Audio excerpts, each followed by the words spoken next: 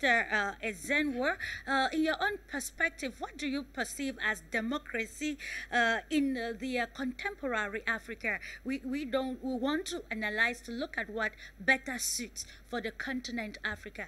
In your own opinion, what do you think is this democracy that we are looking to strengthen as countries head to the polls in the months ahead? Of course, your country, Nigeria, is the first to start the election calendar this year, 2023.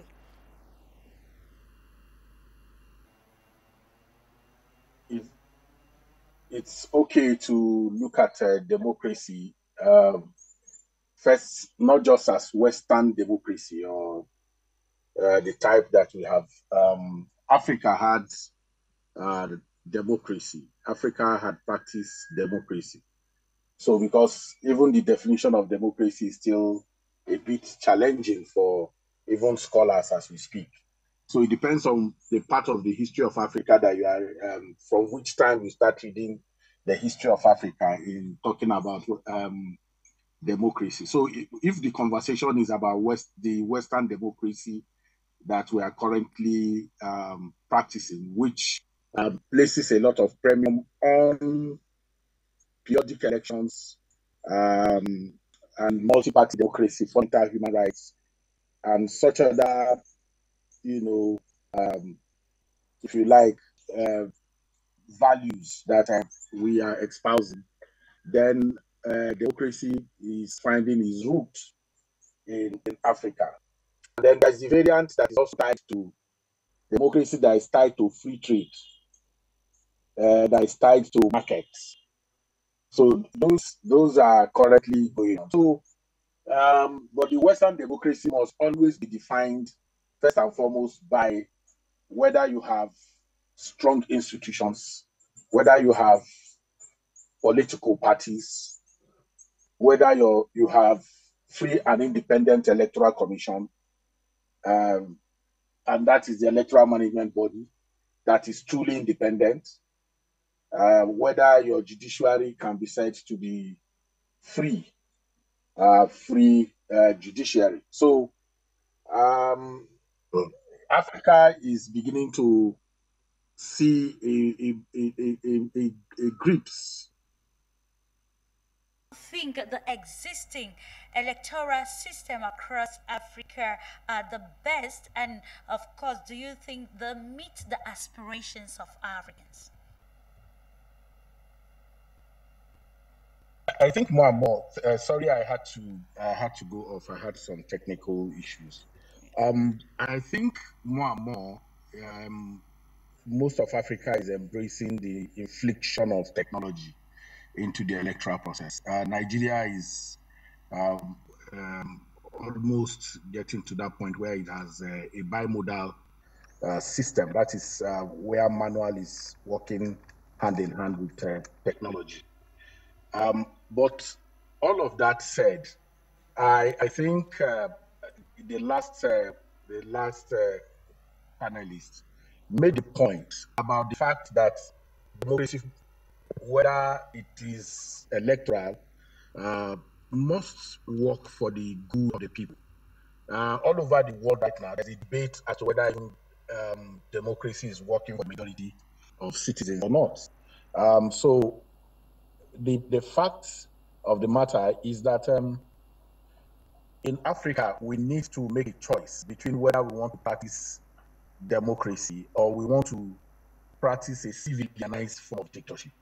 Civilianized in the sense in which poverty, hunger, disease, disempowerment, lack of infrastructure has disempowering the people to the point, even when they are voting, even when they are standing up to vote, you need to really be clear whether they are voting their choice and their conscience.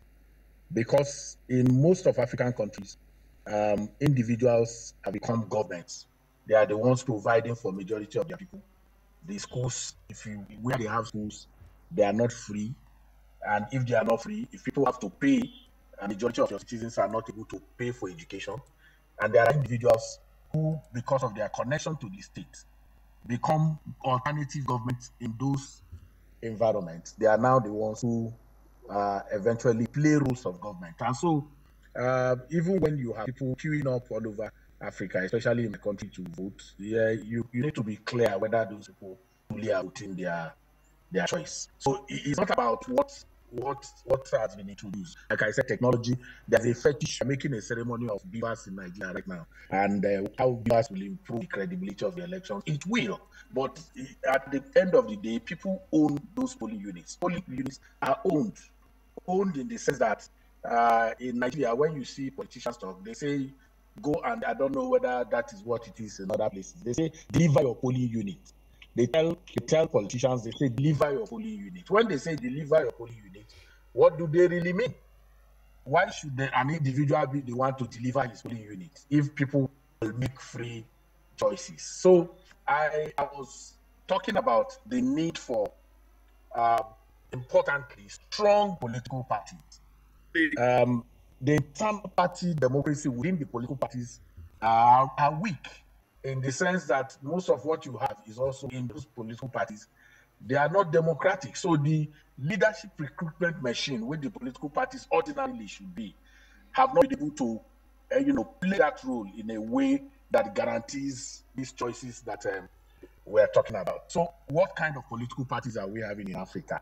Are we having political parties in which there are truly members, or in which there are deep pockets who fund the parties? Are the government in power, are they using resources from the states to fund those political parties? Are political parties people paying membership dues in these political parties in a way that they can raise their stakeholdership within these political parties? So if you have political parties that have been hijacked by executives in most of these African countries, a situation in which even founding people in my country, for instance, somebody wakes up in the morning, is a member of a political party, in the evening has joined another one. The fluidity of that movement makes a mockery of the idea of a strong political party. Then the issue around independent electoral movement bodies. In many of the African countries, the nature of the appointments is anything but independent. In many of the African countries, their finances, their funds are still tied to the apron strings of the executive. And in many cases, you know that he who pays, even when they tell you that they are now, like in my country, they tell you they're on first line charge. But the nature of the appointment makes it difficult for members of the commissions to actually expose challenges when they have one, because at the end of the day they have loyalties that are beyond them, that are not loyalty to the people. So if you do not have independent electoral management bodies, you don't have strong political parties, and your judiciary is still weak, it's just a match to more improvement. That's the way I will see it. I will be thinking that African democracy is on a course of improvement, and that different stakeholders have responsibility and have roles to play to deepen it. For us to be able to have, political culture, it means that we must make democracy work for people in a way that those who are challenging democracy will have no argument.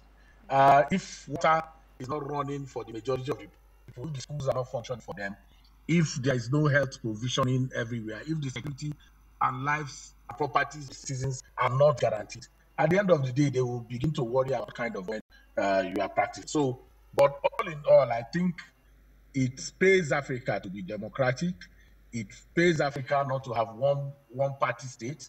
It pays Africa not to have an individual consistently being in government for 20, 15, 10 years. I think periodic elections is important.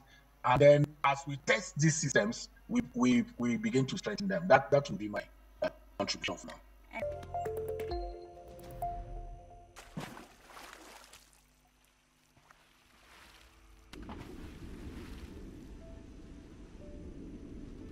Afrique Média.